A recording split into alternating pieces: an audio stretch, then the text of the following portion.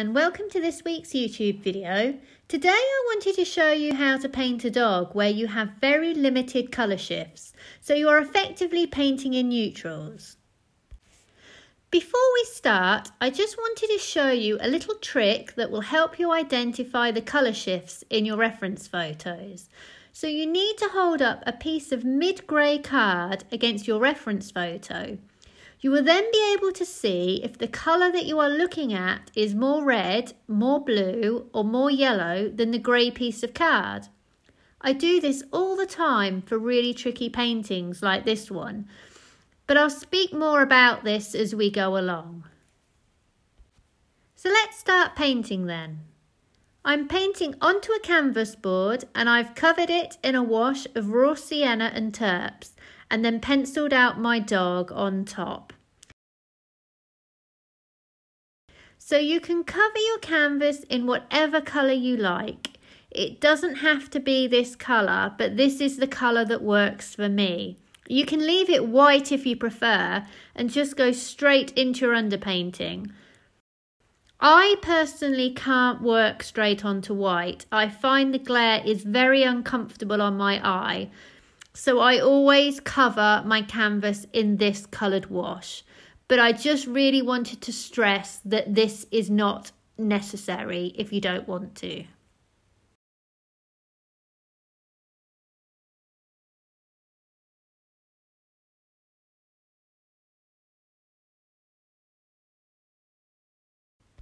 So I'm doing a mini underpainting then in raw umber plus terps.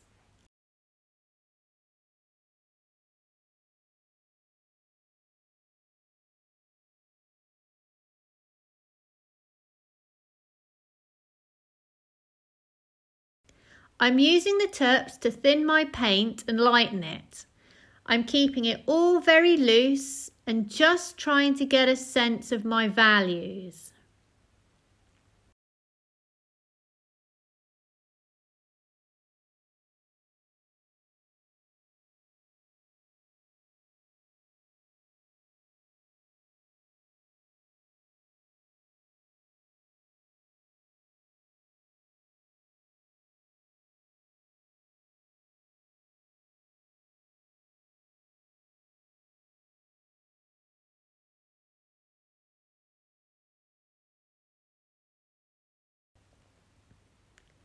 This is not a full underpainting, but more of an underpainting wash. I want to keep my painting as fresh as possible, so I'm keeping my paint thin and transparent.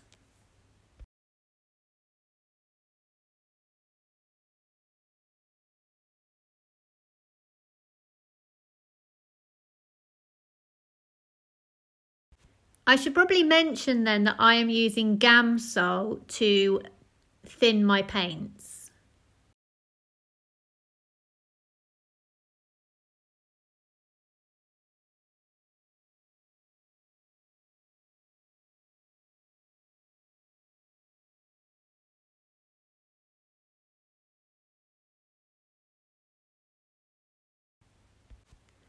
I'm using a flat brush to start with.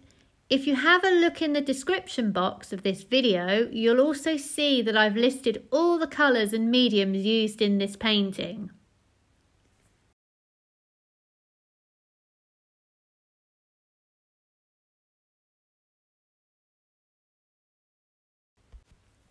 I'm not using white paint at this stage.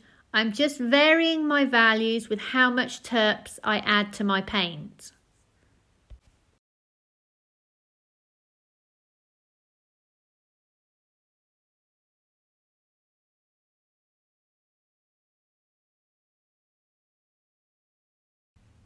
So I'm now painting the eyes and it requires a little bit more precision, so I've switched to a small round brush. I want to make sure that my eyes are in the right place before I lose them in those dark shadows. Where I'm painting in neutrals, I'm much more likely to do an underpainting like this. If I were to do a painting with a lot of, say, saturated colour like red or blue, I would be more likely to go straight in with those colours. as the problem with raw umber is it does have quite a muting effect on your colours, which is great if you have quite a neutral painting, but not so great if you have a lot of colour in your painting. So just adjust accordingly to what you are painting, and if you feel that you don't want to start with an underpainting, then you don't have to. I don't always. I've decided to add a little bit of white paint to that chest area, but still with lots of terps and raw umber. I'm using zinc titanium white, which is a more transparent white, and I find really good for painting white fur, so I definitely recommend you giving it a go if you haven't used it before. I tend to use Gamblin. I'm not sure what other brands do zinc titanium white, but I'm sure you could find it if you Googled.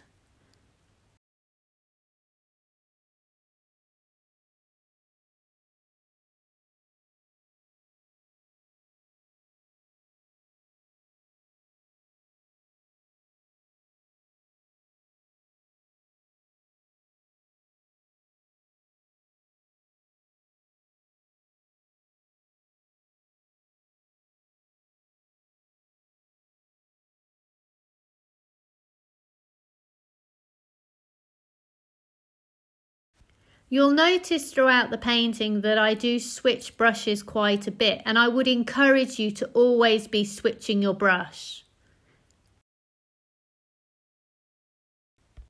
Switching your brushes allow you to make lots of different marks, which gives a lovely variety to your painting surface. You know, it really does help mix it up a bit.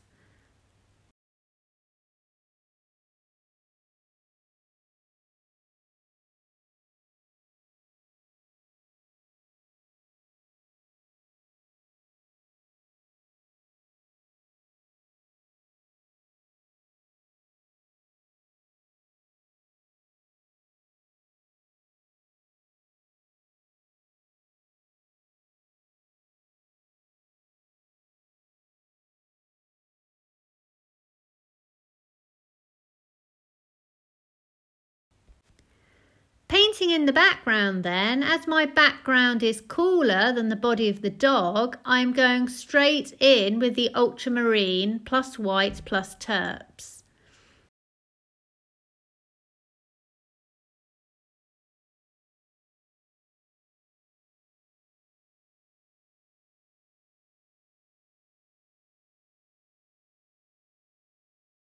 Because the paint is so thin, the raw cyan is actually, it's showing through, so it's not cooled it down too much. It's really just a judgment call really that you can make when you get really comfortable with your palette. You understand what it can do, and so it helps guide the choices that you make. So if this canvas had not been covered in raw sienna, I would not have done this with the background. It would have been far too cool a colour to start with.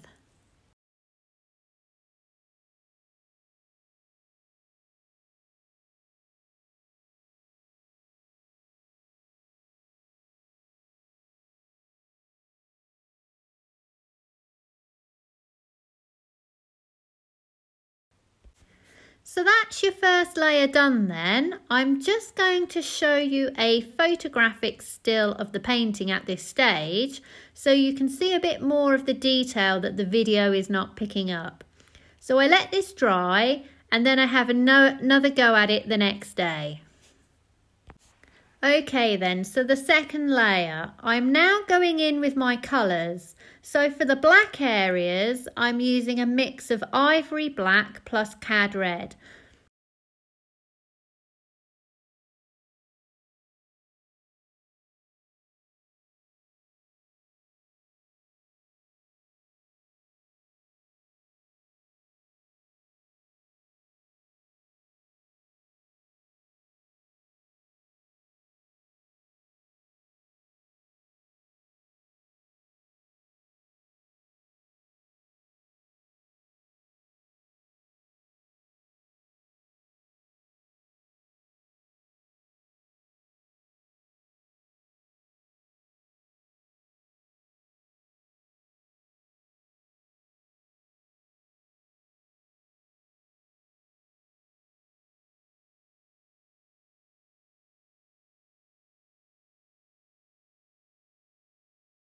I'm working with two photos. One is black and white and the other one is colour. At this stage, I'm letting the black and white photo guide me as to what I should be laying down for my darkest blacks.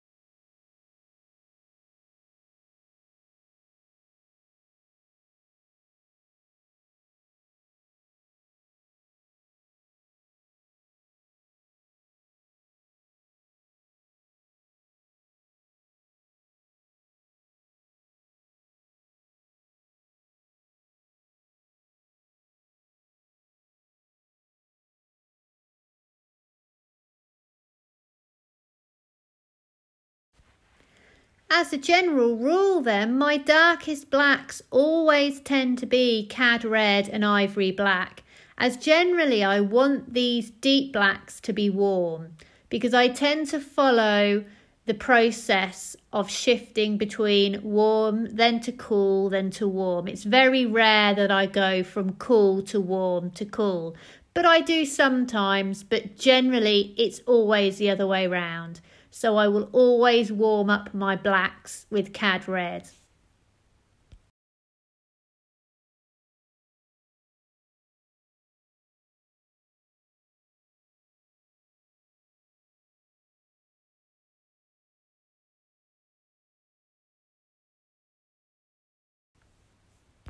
I'm just changing my brush depending upon the areas that I'm painting. So for detailed areas, I'm using a small round brush, like around the eyes. But for the dog's coat, I tend to stick with a flat brush. And for the background, maybe a filbert brush.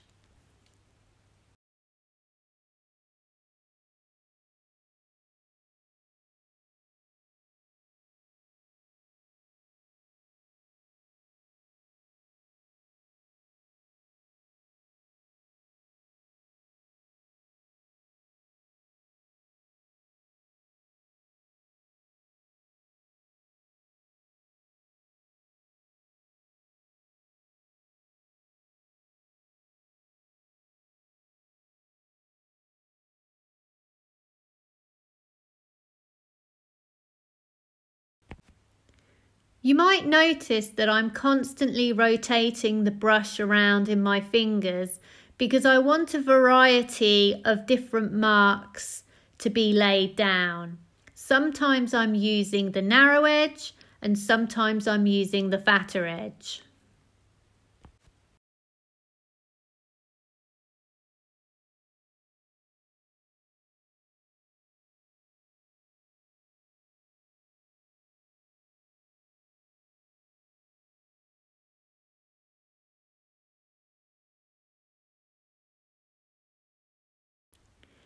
As you move out of those really deep black areas into the lighter areas, I'm using ivory black plus white.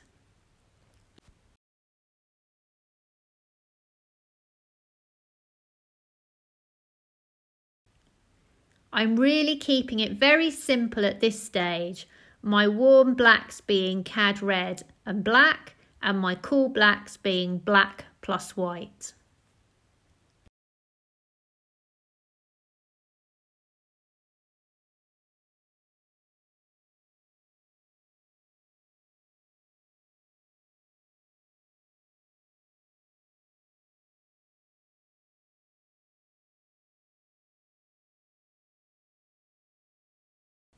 My paint is still quite thin as I'm still adding a bit of terps to it to keep it flowing.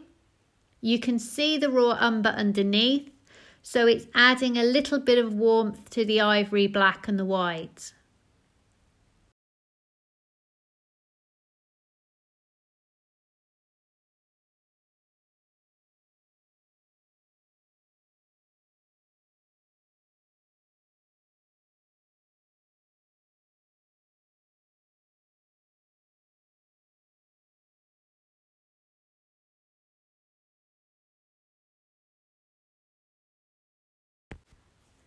For the white areas of the coat, which are in the deep shadows, I've mixed up ultramarine plus yellow ochre light into my black plus white.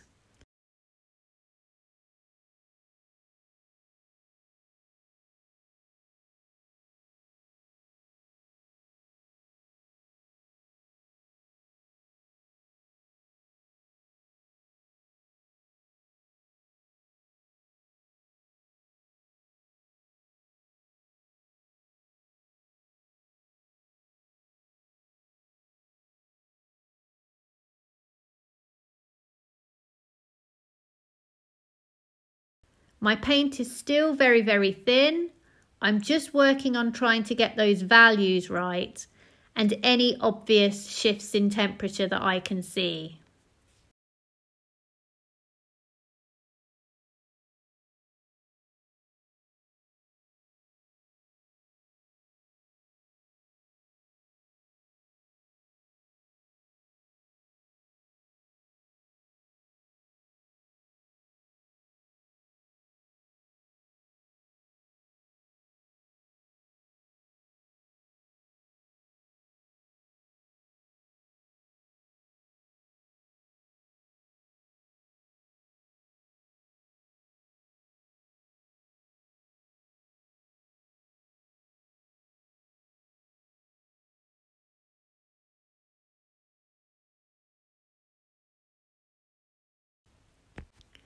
I'm using this same mix of ultramarine deep plus yellow ochre light plus black plus white for the darker areas in the dog's face. I have, however, added more terps to lighten my mix, so I'm really controlling the values by using the terps just to thin it down at this stage.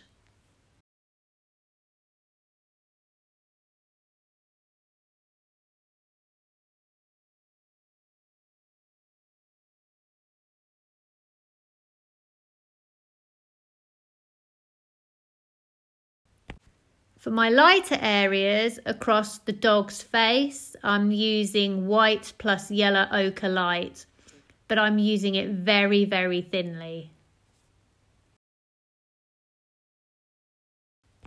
So that's layer 2 done then. I'll show you another photograph still, so you can see the colours a little bit more clearly. I let this dry and then I have another go at it the next day. Layer 3 then, I'm still trying to get a bit more accurate with my values and work up those layers of paint.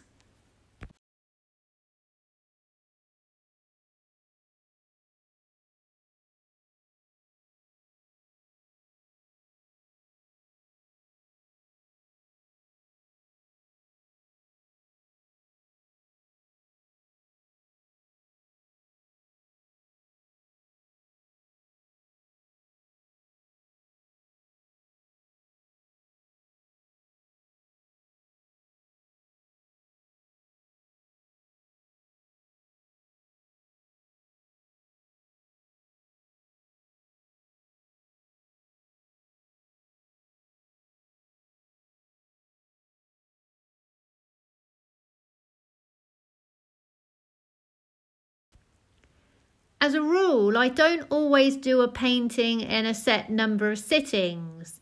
It really depends on the complexity of the painting or perhaps how good my concentration is that day.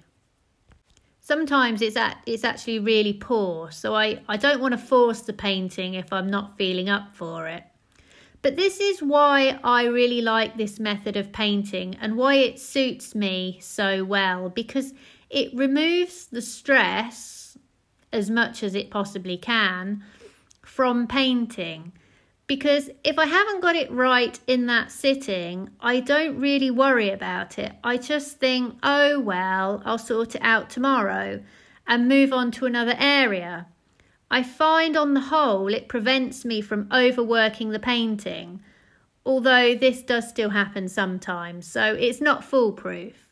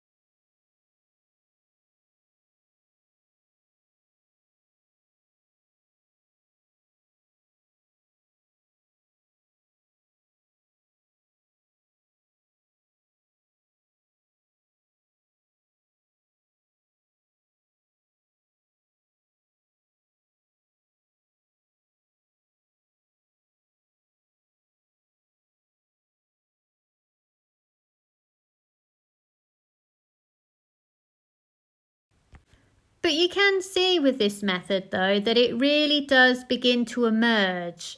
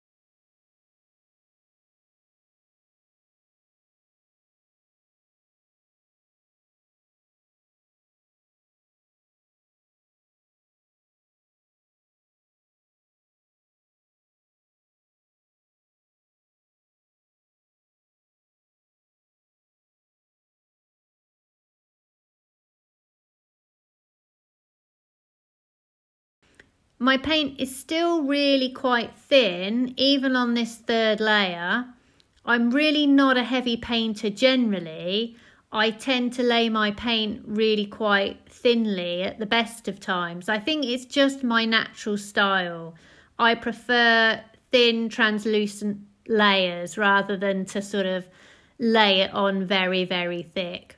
I always think you can keep adding, but it gets harder when you start scraping it off. But you can scrape it off if you make a mistake.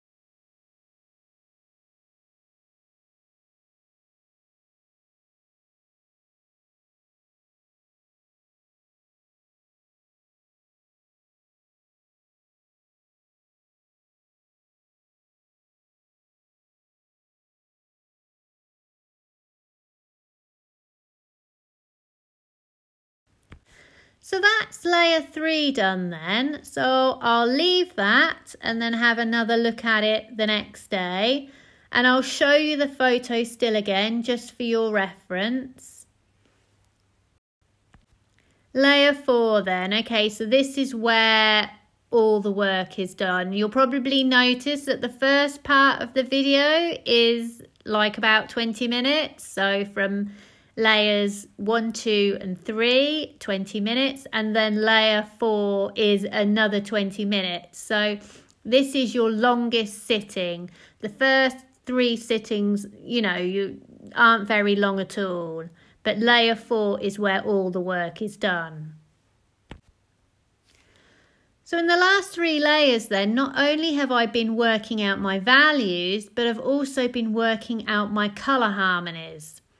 So for this painting, I've decided to follow the colour harmonies of red and green. So in my warmer areas, I'm adding red-based colours, and in my cooler areas, I'm using green-based colours. So just to be clear then, when I refer to red and green generally, I'm referring to a mix of colours that make a red-based colour and a mix of colours that make a green-based colour. I'm not referring to highly saturated green and red, but you'll see what I mean as we go on. This is where it actually it gets quite complicated. So the temptation is to paint what you know. So for example, I know this is a black and white dog, so it would be very tempting to paint mainly in black and white, which you could totally do, but it's the colour shifts that give you the convincing sense of form. So how can we add colour in to like shades of white and shades of black? That is the hard thing. So I'm going to tell you how you do this, and this is where the red and the green come in. So when I look at my reference photo then, I know from looking at this photo that the dog is very neutral in colour. It's in a very neutral scheme as well. And if I use my colour opposites, one colour will neutralise the other. So here, adding red to green will neutralise it and knock out the saturation. And the more red I add to the green, the more neutral it will become. So where I talk about green, I am talking about a mix to varying degrees of ultramarine deep, yellow ochre light and white. This is giving me my green. Where I talk about red, I am using a mix of cadmium red, raw umber, black plus white. So where my dog's coat is cooler in hue, I am going to use that green mix, and where my dog's coat is warmer in hue, I am going to use that red mix. So by painting in this way, this will give you a much more convincing dog than using grey by itself. Like by grey I mean black plus white. And it works with any colour opposite. So for example, mixing blue into orange or mixing yellow into purple. One colour neutralises the other, giving you a much more muted colour. I would really encourage you to have a go at mixing together the different colour opposites and seeing the colours that come from it, because it's not until you play about with it that you really begin to get a sense and understand how these colours work when you do that. I'm doing exactly the same thing as well for my blacks. Using black straight out the tube, it's quite a dead colour, so we need to add to it accordingly. So whether I'm adding cad red to make it warm, or I'm adding a green mix to make it cooler, I'm shifting between the two on that black head, even though you can't see it that well because the camera isn't picking it up. For the lighter areas, we're carrying much more cooler tones than the really darkest darks. Painting in neutrals is hard because you are essentially shifting either from cool to warm, but it's so subtle. So what I find in order to help is holding your mid-tone grey card that I talked about right at the beginning of this video. So hold it up to your reference photo and it will really help you, because you'll then be able to know whether what you are looking at is warmer and cooler than what's on the card. So for example, if the area I'm painting is warmer than the mid-tone grey card, I know I need to add more of my red mix. And don't be afraid to just put a small area of paint down on the canvas as a tester. I do this all the time, and I lay it and I look at it and I think, no, that's too cool. I need to remix my colour. So I just remix on my palette and then I just adjust accordingly to what is needed. You'll see as I paint in those darks that we are losing so much detail in those black areas the darker that we get. And it's really important to try and create that form by varying your temperatures. So you constantly need to be asking yourself this question: is it warm or is it cool? Is it red or is it green?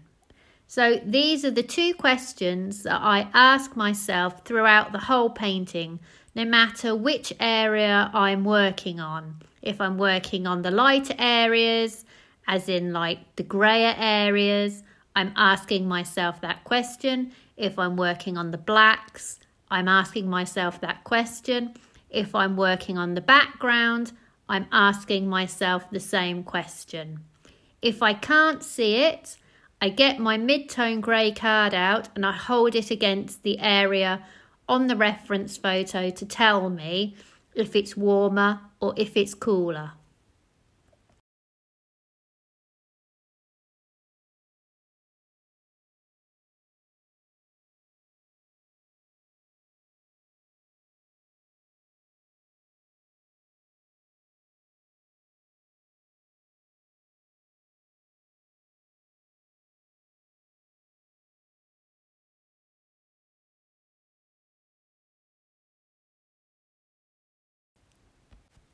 For the background, I'm using a combination of ultramarine deep plus white.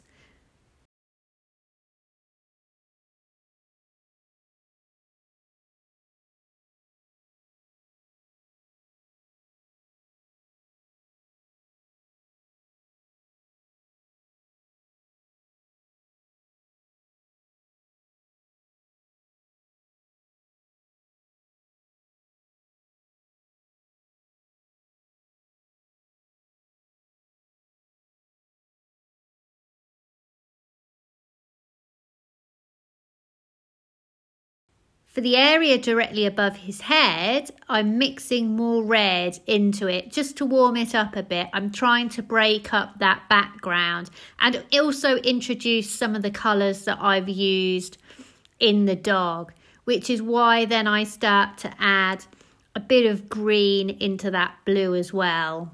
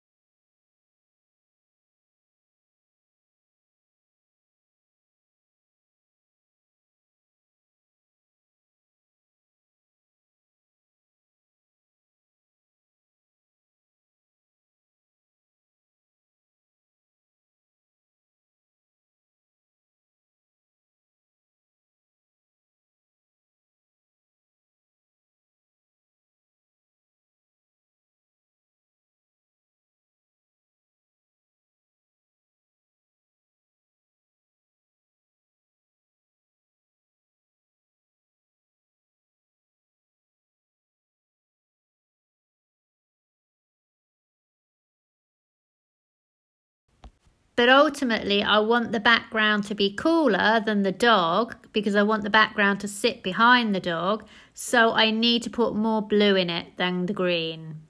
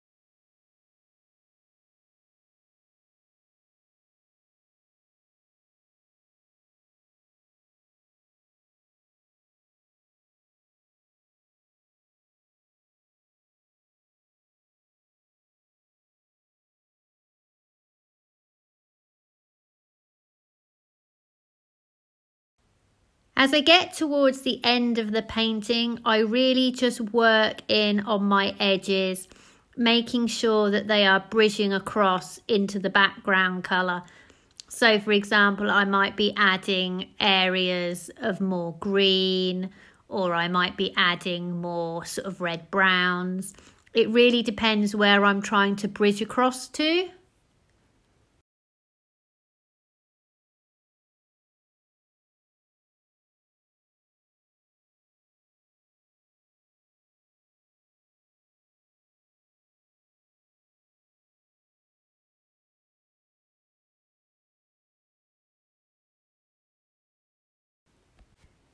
Don't be afraid to smudge it up with your finger to soften areas. You want to be selective with hard and soft edges and choose where you put them. You don't want all hard edges and you don't want all soft edges. You kind of want a mixture.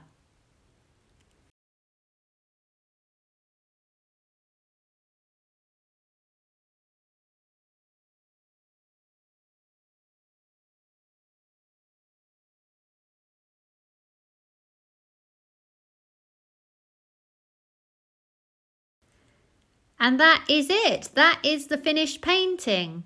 I hope you have found today's video useful.